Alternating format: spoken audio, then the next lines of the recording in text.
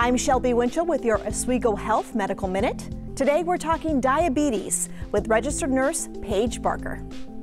Some symptoms of diabetes can be increased thirst, frequent urination, unexplained weight loss, fatigue, or changes to vision. However, it is important to know that for many people with diabetes, those early symptoms are so mild that they may go unnoticed. Having diabetes can increase your risk of other serious health conditions, such as cardiovascular disease, chronic kidney disease, high blood pressure, or high cholesterol.